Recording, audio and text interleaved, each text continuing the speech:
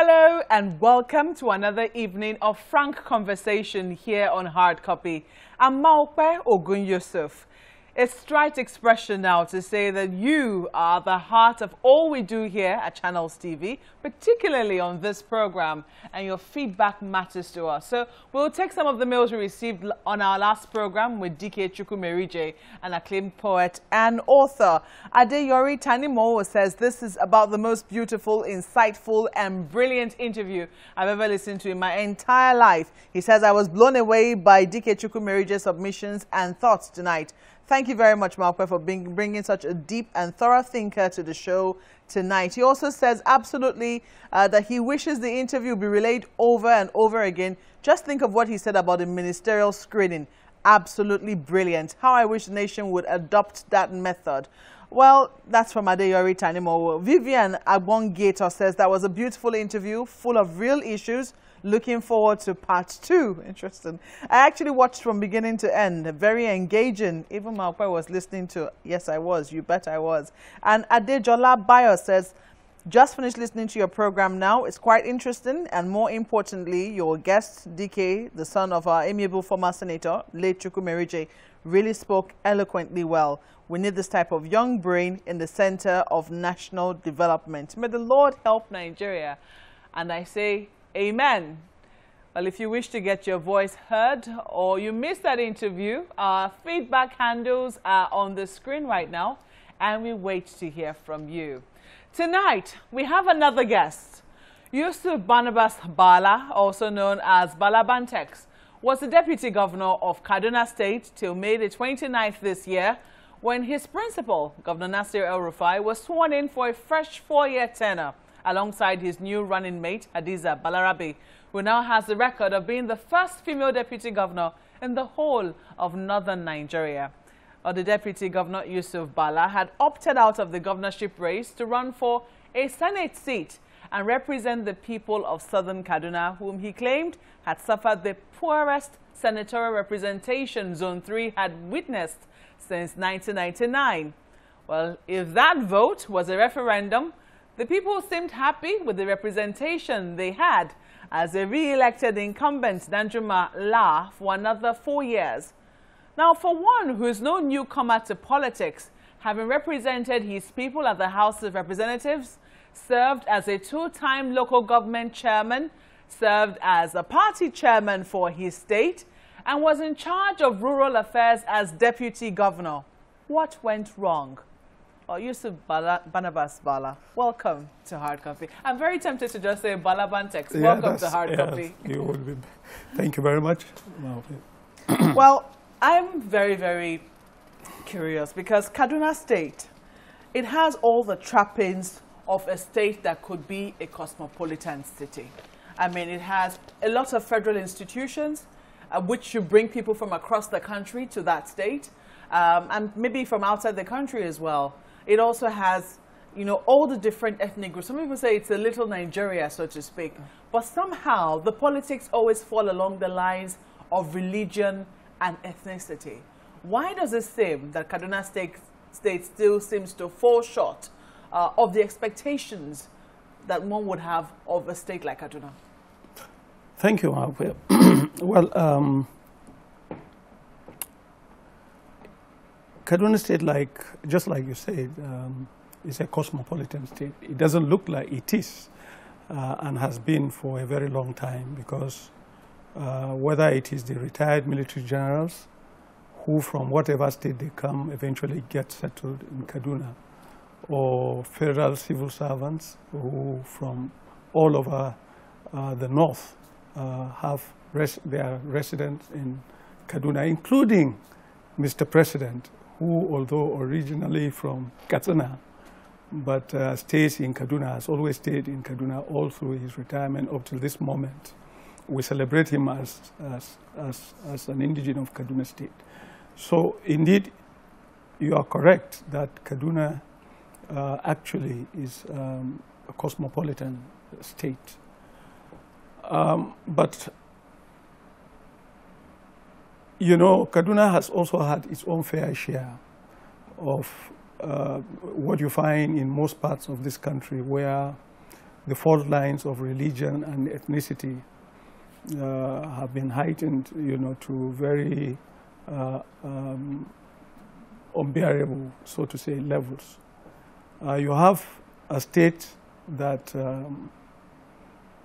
is divided sharply, the northern part and the southern part. The southern part, predominantly Christians, minority tribes, so many of them, and a northern part that is generally Muslim population of the Hausa, Fulani stock, and some other people living within them, just like in the case of southern Kaduna. But what I think has happened is that over so many years, the people, particularly in the southern part, have always seen themselves as the underdog in the affairs of the state. Of course, this dates back to only God knows when. It's not a recent thing. And so you find that the state is sharply divided into two in terms of the level of prosperity, among the two sides, in terms of the level of development of the two sides. Even though, of course, I say this with some level of caution, because there isn't really been serious development in the first place, so I can't say. But I think what appears to be a lopsided development is the development brought largely about by the people who choose to settle in Kaduna State. And most of them, of course, choose the northern part and have brought along with them the kind of influence that saw government activities, hovering around them. And therefore, you can see some kind of lopsidedness. Otherwise, by the time we came into office in 2015, it was a broken system affecting both the northern part and the southern part. If it was in the area of primary education, the children sat on the ground, on the floor to take classes in the northern part, as they did in the southern part. If there was poor healthcare services, across the state, it was across the entire state. So, but of course, you see, when people go out and they go around and see this level of development of the northern part, there is, of course, bound to be some internal agitation as to what's going on here. I wouldn't say that governments in the past have done enough to delete this kind of feeling of segregation and so on. That has been the case in Kaduna State. And so each time elections draw near, of course, particularly the southern part, tends to gravitate along the politics of ethnicity and religion as a means of bringing themselves together to go out there with one voice. Interestingly, in the history of Kaduna State, the only Christian governor that the state has had, whether military or civilian, was Patrick Yakoa, who died in a helicopter crash, very sadly. I'm bringing this to the fore because I remember that once you had a parley with your people, the people of southern Kaduna, and you told them not to practice the politics of exclusion. They shouldn't see themselves as victims. When you know that that has been the feeling amongst your people since even before your time in office. The question is, what was done while you were there to try and address this feeling amongst the people of southern Kaduna? Well, first of all, at the risk of sounding immodest, I think the first step was to bring me in as a deputy governor.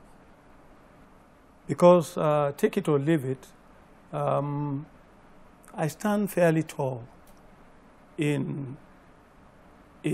among those who can say today love the people of Southern, love their people by way of giving good representation even outside government. Interestingly, you mentioned the parties. You Yes. had represented a part of Southern Kaduna, a constituency there, Yes. under the platform of the ACN then. ACN, yes. Yeah, which, Yes.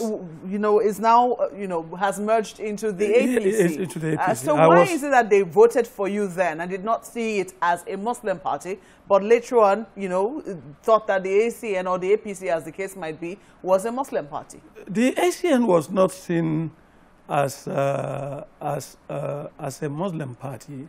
After all, the ACN paraded leaders like Siwaju Tinubu, who, although a Muslim, does not appear to the people of Southern Kaduna as a Muslim, so to say. When they react this sharply, they are reacting to Northern Muslims because they think that these have been their oppressors, so to say. Yeah, so they don't see the Southern Muslim as part of their problem. When I asked you that question about what was done, you said picking you as a deputy is one of the things. But isn't that where the problem usually lies? Because they think that oftentimes they're just good enough to be deputy. They're not good enough to actually be in the seat. Yeah. But that is not the doing of anyone. Is the way the political permutations that lead to leadership in various offices takes place. It's not the nearest, which of course the Constitution fails to provide for, that can allow you that kind of sense of belonging is a rotational arrangement in which maybe the governorship rotates among the three senatorial zones. Does Kaduna have that? We don't have that. No state has that. Some states have that. It's unspoken, but it's there. Yeah, it's unspoken, but it's there. But what I'm saying is this. First of all, there is a lot to do with resources in politics. And also, like I said, this mindset, this we versus them mindset, does not create the kind of environment that gives the comfort, the necessary comfort level in the northern part for them to, because they have to more or less agree to free, to get the people of the southern part to actually govern the state because of their position. But unfortunately, going by what happened, particularly in the last 4 years, there is this, I don't know how justified one can explain that, how justified that is, but there was this general notion that the problem the southern people of Kaduna had was not with the performance of the government in terms of service delivery to them, but it was about someone perceived to be a Muslim and carrying along certain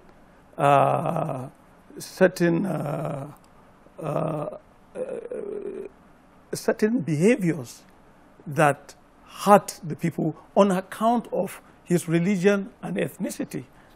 And this is a very tricky one. Once you do that, it is difficult to have that kind of synergy that normally allows for that kind of arrangement, that unspoken, that unwritten word that you talked about. That unwritten word comes through understanding, through engagement.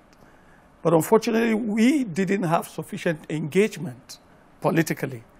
We drew a line and stood out there and said, look, they are this, we are this.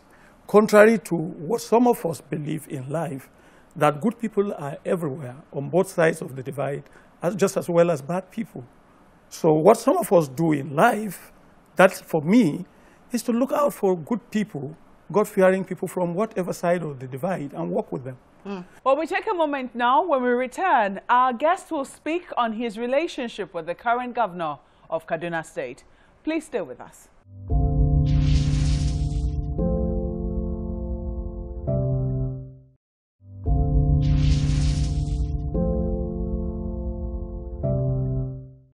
Welcome back. You're watching Hard Copy, coming to you from our studios in Abuja. Our guest tonight is Yusuf Barnabas Bala, also known as Bala Bantex, the immediate past deputy governor of Kaduna State, and we're talking politics in his state and in Nigeria in general. Now, do you think then that we should be practicing politics as just federal and local governments?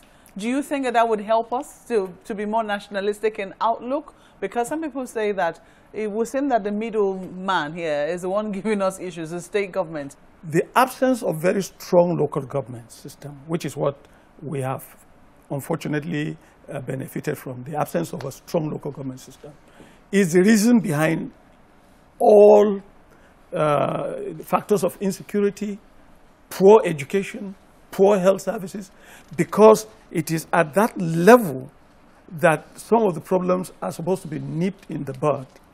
But that is only when you have a very strong system in place with strong leadership.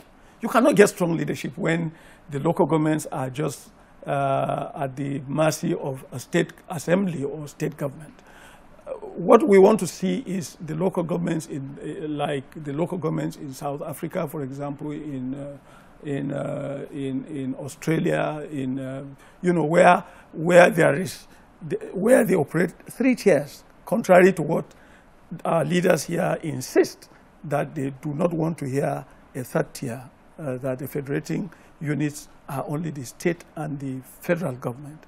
And I said that is not working for us, so we should amend whatever we need to amend to adopt what will work for us. If the local government system works, it means that working side by side with the traditional institutions at that level, the problem of drug addiction, the problems of insecurity, and so on, will be solved at that level, allowing only that which overwhelms local government, which is beyond the local government, to move to the state, which then will be solved and have very little left for the federal government to look at. You seem to be advocating for the scrapping of states, if I'm getting you clearly. Are you saying that we can do without them? Is that what you're saying? I think we've gone too far to go back that way. But I'm advocating for a strong local government system. Okay. Do you think that operates autonomously with full financial and administrative autonomy, and that no matter the inconsistencies in the Constitution, that what we need to do is to remove those inconsistencies, because actually some of the inconsistencies are found in the Constitution. Because when you check Section 7 of the Constitution, for example, you find that it says on one hand that the local government administration shall be by democratically elected leaders. And then on another hand, it says that the finances and the administration shall be as per the dictation of the state houses of assembly. So it's a conflict. So we need to remove all these conflicts and work towards a system that will bring more rapid development of our rural communities, stop rural-urban migration, work more with the communities, because one thing this nation is missed out is the potential, the energies of the population. The population in Nigeria today is more of a liability rather than an asset. And that is because, contrary to the provisions of the Constitution, in Section 14, 2 subsection, A and C, which says that the participation of the Nigerian people shall be guaranteed under the Constitution. That is, so far, that is not what we're doing. And that is why I fault anyone in this country who thinks that the problem of this country has anything to do with the Nigerian Constitution. Because we have not even implemented the simplest provisions of that Constitution. We have not allowed for participation of the Nigerian people in government as provided for in the Constitution. We have not recognized that the fact that sovereignty belongs to the people, from whom government shall derive her authorities and powers. We have leaders who know it all, who just dish out whatever they want to do, and the people just sit out there and watch. The Constitution never said so. What's your relationship today with the governor, Nasir El-Rufai? What do you expect? I'm just asking. It's a cordial relation.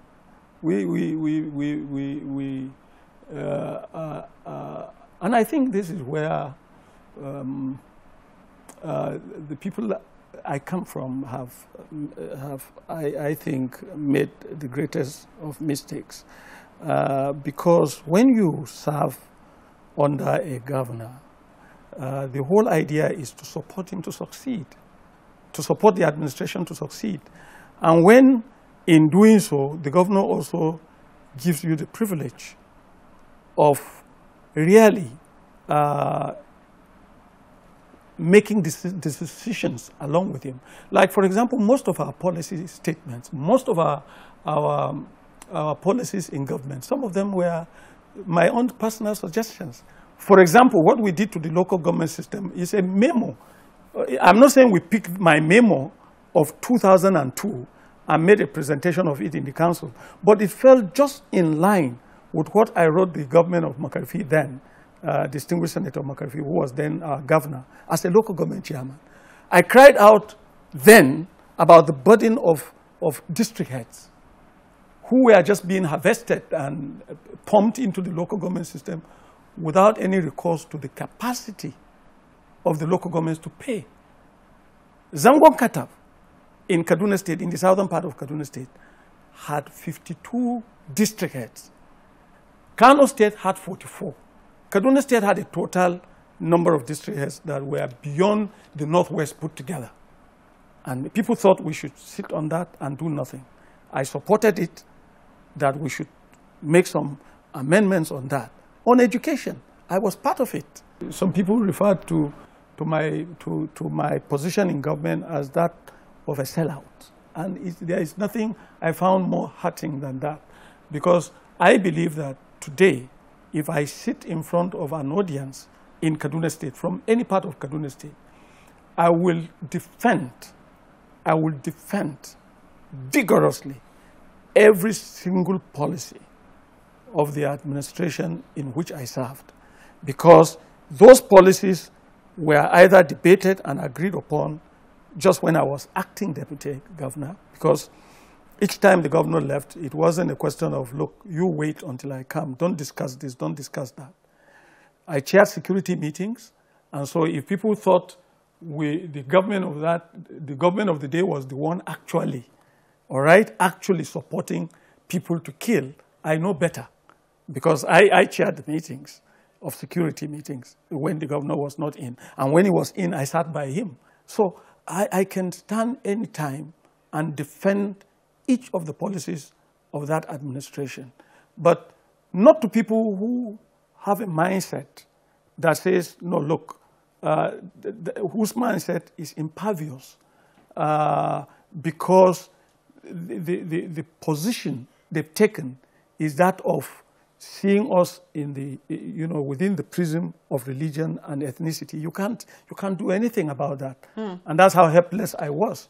You can't do anything to someone who has taken a decision not to flow along because he doesn't like the leader. And I think there is something basically wrong to say, I don't like this. Not the policies, but I don't like you. And so both you and your policies, I do not want them. Is the most dangerous thing to pain that you can self-inflict on yourself politically. So considering the fact that you lost at the senatorial elections, yeah, would you run again for any political position? And considering the strong views you still hold about, the state of politics in Kaduna State, would you run to represent your people in anything again in Kaduna? I want to take my deserved rest. I'm entitled to it. I don't think there are too many Nigerians that have been into these murky waters of politics for 25 years. It has taken the better part of my life. It has taken its toll, sometimes on even my health. It has taken its toll on my finances. I'm proud, seated before you, to say that what I had as a young person, I look around and I see less of it now. Because, well, I don't want to go into the details, but what I can proudly say is that I have served my people creditably. They still love me, but I don't imagine that... do you love them? I do. They are my people. But I love every other Nigerian as well. Well, it's a fine place to live it. Yusuf Barnabas Bala, thank you for coming on Hard Copy. Okay, thank you very much, Mo. Well, that's a wrap tonight. I look forward to hearing from you on @CTV Hard Copy or hardcopy@channelstv.com. Thank you for watching as always. I'm Maokwe Ogun Yusuf. Good night.